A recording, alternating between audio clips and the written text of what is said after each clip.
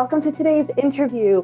Today's interview with the expert Callie Croken is perfect for you if you have ever felt like you get stuck in your own way when you want to grow your business. You're trying to sell something, you can't get the words out of your throat. Maybe your voice goes up a little higher when you have to say your price.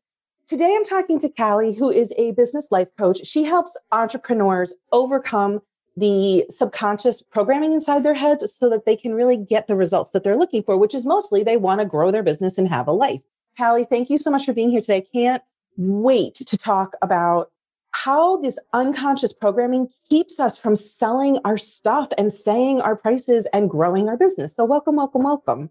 My pleasure. Thanks for having me, Jen. I'm super excited to be here. I'm so glad you're here too. Tell us a little bit about your business. Who do you help and what problem are you solving for?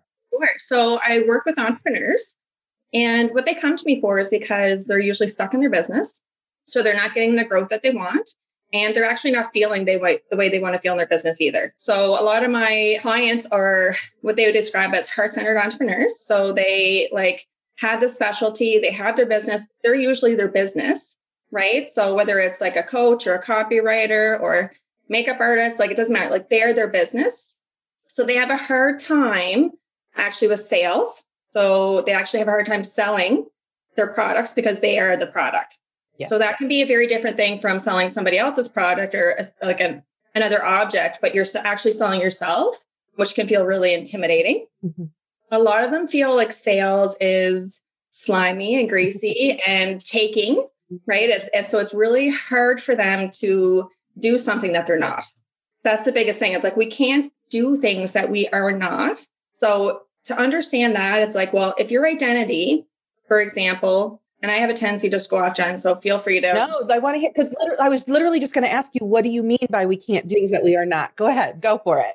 So many of us are doers, right? So all my girls are work hard, push, strive, hustle. They're all about the hard work, but we can't do what we're not. So if at the identity level, I am a heart-centered person, I care deeply, I love hard, I want to help other people. So if that's who I believe I am, and I think that sales are slimy and that I'm taking away from somebody else, I'm not going to do it. There's no way, right? So I might get a little traction, I might get a little bit of some of the results, but I will never get to where I want to go because our brains will not allow us to do it, mm-hmm.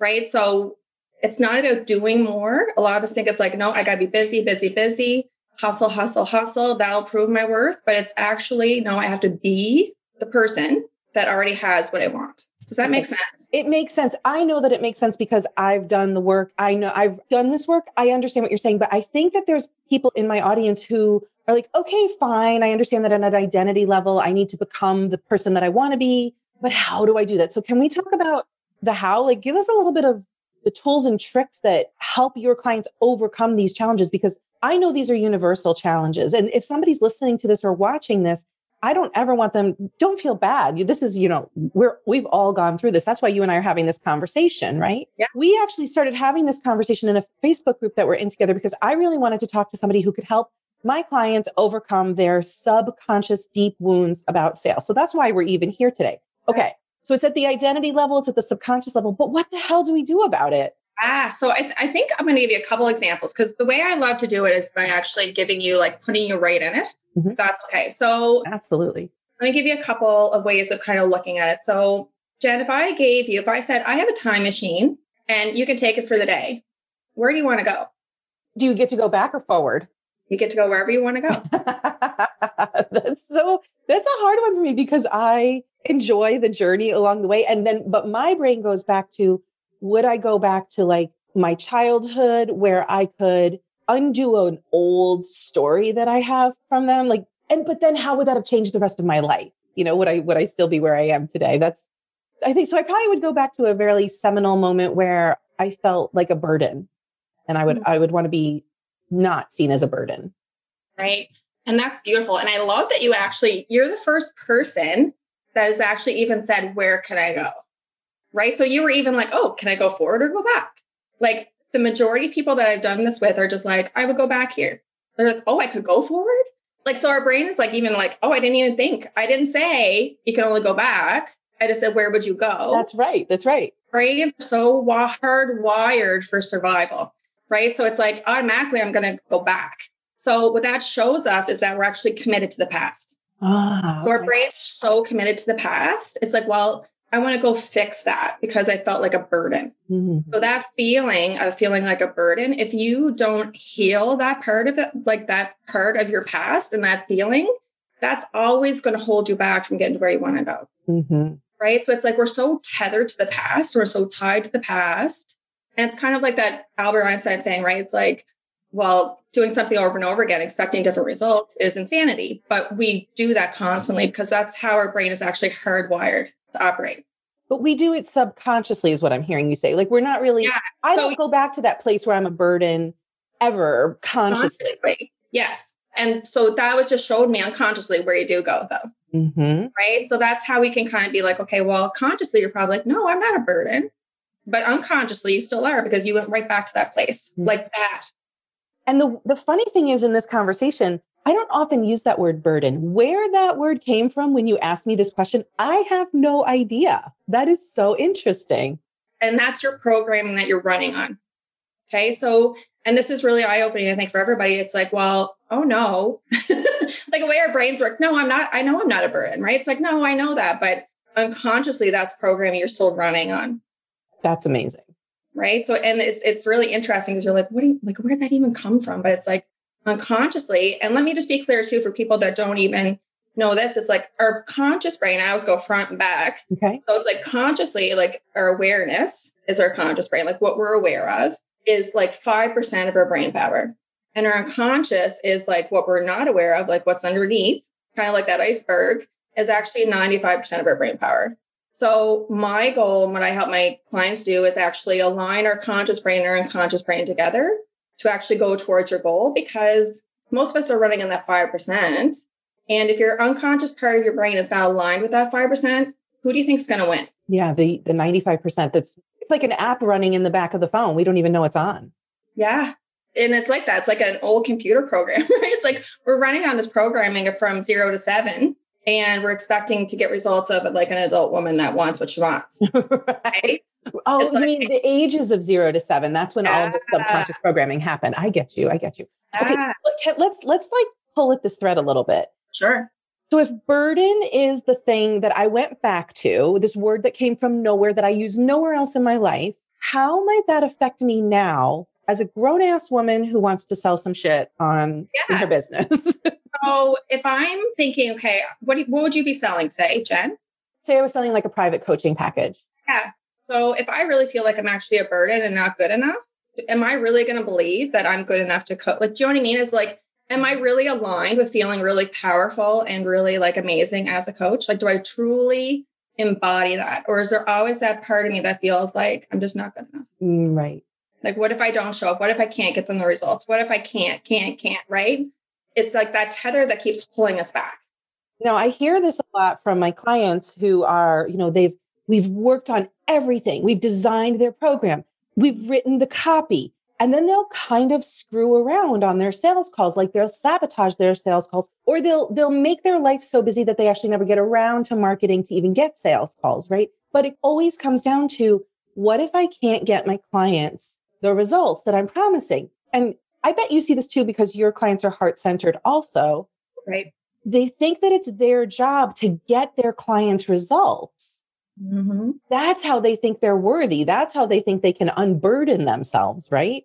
But we know as coaches that it's not our job to get our clients results. It's our job to help our clients get the results for themselves, like move the crap out of the way for themselves. So all this awareness now that you've brought to the front of our brain helps us sell better, helps us do better.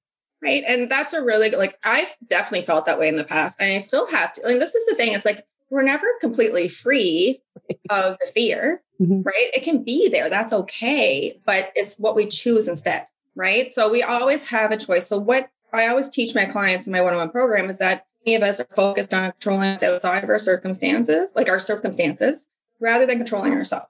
So and this is actually a beautiful main strategy to say that Byron Katie actually developed. And she says, there's my business, your business, God's business. Okay. Right.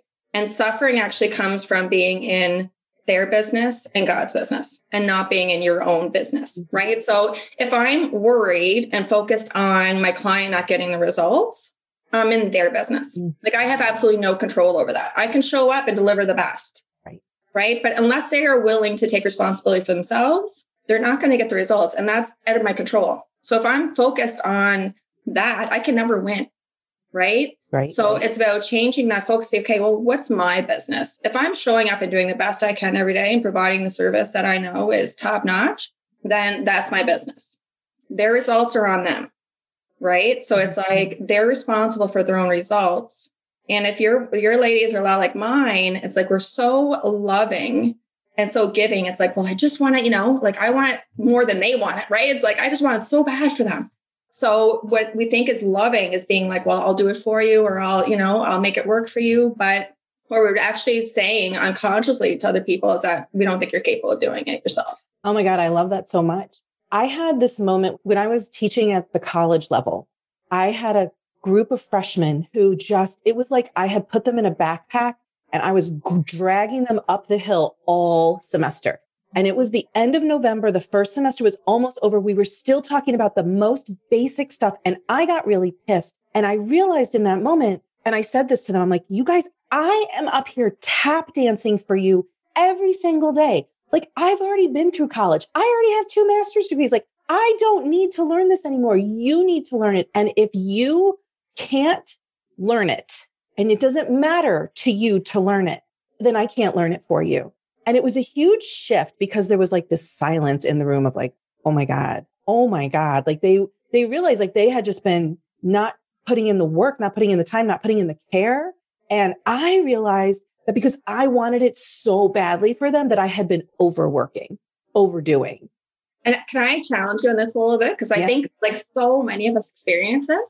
And I want to say to you, like, what did it mean about you if they were not doing what they were? That I wasn't a good teacher, that I was a horrible teacher, that I sucked.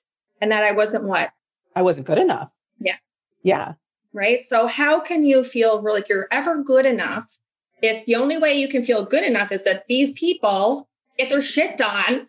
Right. It's like, I can never control feeling good enough. It's like setting yourself up for failure if your value is in how somebody else is performing. Right. Yeah. And we do it. We constantly do it. I see it. Oh, I did it constantly. I still have to catch myself. Right. Like that's part of it.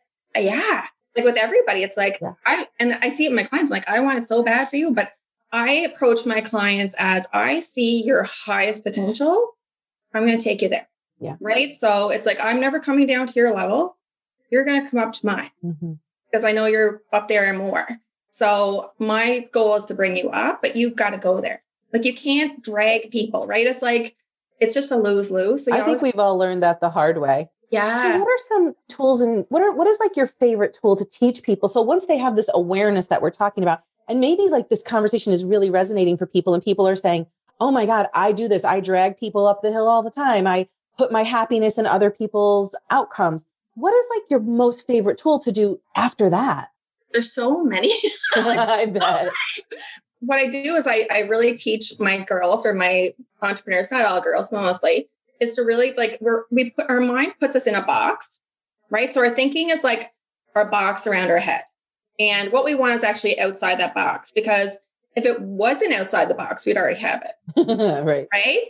So I teach them to think outside that box and really push them to think in a very different way. But the freedom really comes too from, again, awareness, but also like, again, I take them through processes where they can release that energy. So I would take you, if you were my client, I would take you and I'd be like, we're going to release that burden right now. Right. So we would go through an energy session where we would release that and you could move forward.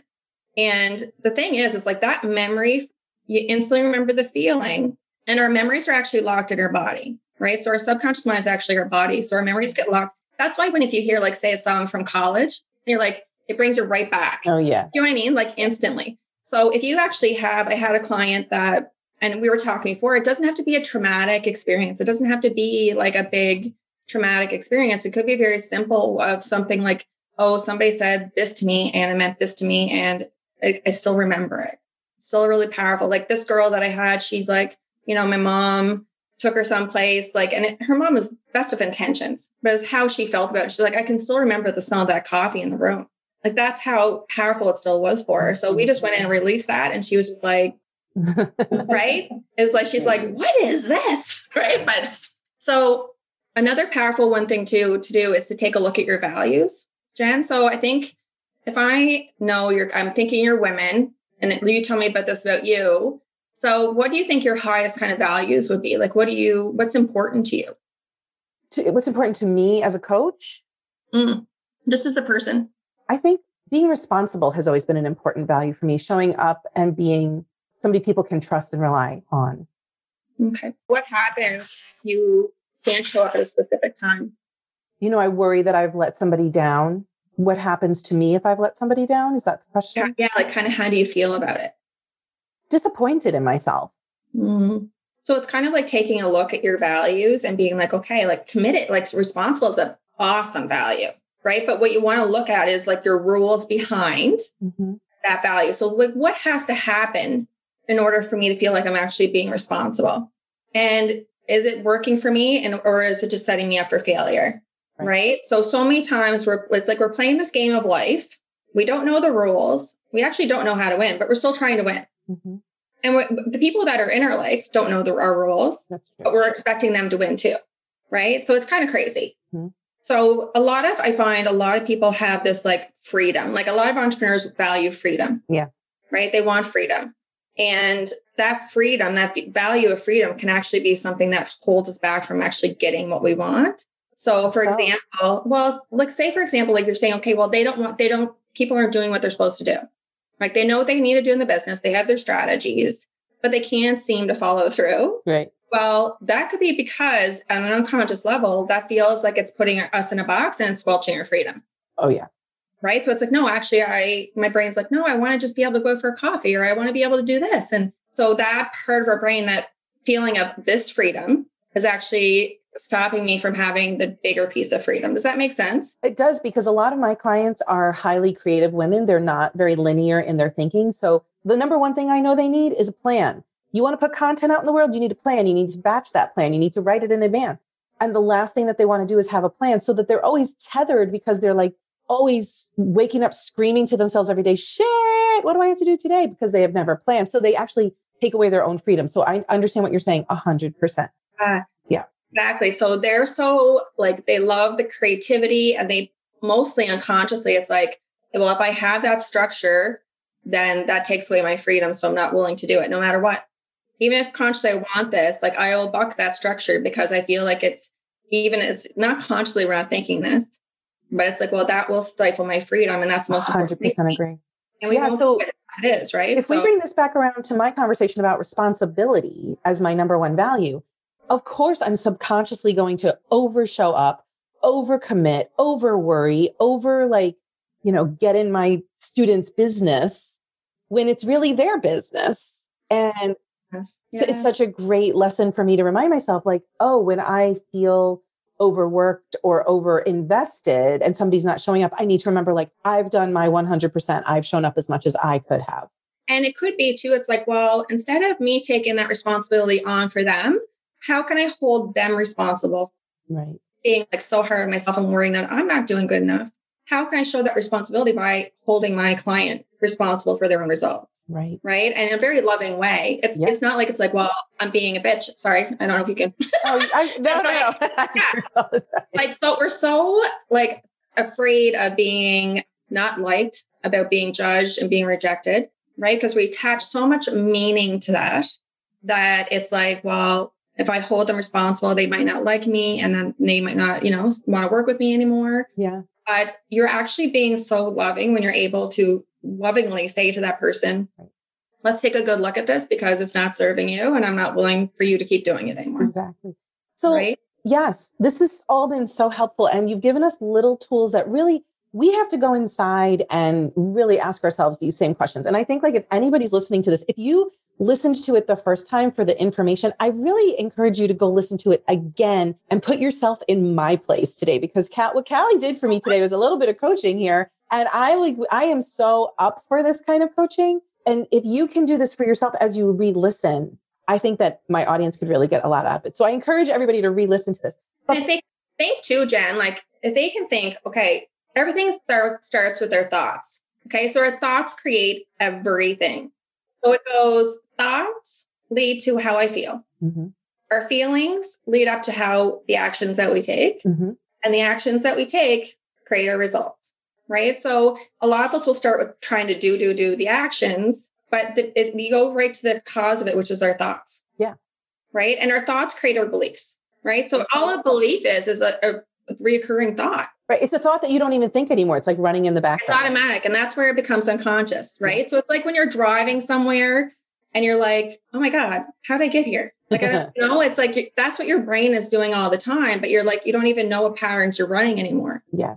Well, so I think figure that out. This is so helpful. And I really encourage, like this month, I'm talking about how to do more selling in a way that feels good to you, how to get out of your own way. And this conversation will help you with everything in your life, from relationships to where you're spending your energy, but it will definitely help you make more sales in your business, because I promise there's some unconscious bullshit running. Oh my gosh. And it's fear, Jen. Like this is everything we do is to either feel something or to avoid feeling something. Right. Right. So if they can ask themselves, okay, well, what is it about selling that makes me afraid? It's the meaning that they're attaching to selling. The thought about it, right? Yeah. So for me, I coach my clients on selling is actually serving. Mm-hmm. It's either like say you as a coach. So say you get on a consultation call with one of your clients. It's like, for you, what I would encourage you to say is, okay, well, either they're selling me their limitations or I'm selling them possibility. Right. So what is it going to be? Am I going to go into their fear with them, or am I going to take them over into the light? Right. So It's like, no, I'm not pulling them or dragging them, but it's like, I'm going to coach you through your fear, because that's the only thing that's holding you back from creating this amazing thing that you want to create. Right.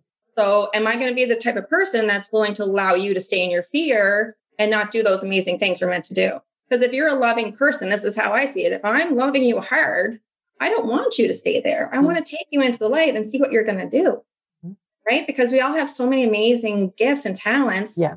So that one thing is like, most of my clients feel like selling is taking and they're not takers. Right. Right. So that at the identity is like that feeling of being a taker is so like that will always stop them. Right. Right. So, and that's just attaching a meaning. So, and to kind of dig this home a little bit more, it's like, if I said to you, Jen, like, what do you think would be like the worst thing somebody could kind of say about you? Like, what would be something you'd want to avoid somebody saying about you? That I was selfish, or that I was kind of full of shit, that I couldn't really do what I say that I can do. Right. And I wrote down like greedy and selfish. Right. That is like the majority of like, right. So it's like, but if I said to you, Jen, you're a purple dinosaur, right.